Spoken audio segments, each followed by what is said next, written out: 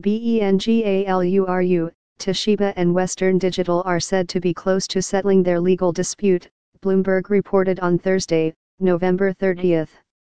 Under an agreement, Western Digital will drop efforts to block the Japanese company's $18 billion sale of its flash memory business in exchange for the extension of their joint venture agreements, Bloomberg reported, citing people familiar with the matter.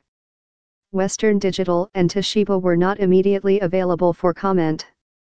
Western Digital in October had rejected demands from Toshiba Corp to drop a set of legal rights that would allow the U.S. company to block Toshiba's $18 billion sale of its memory chip unit to SK Hynix.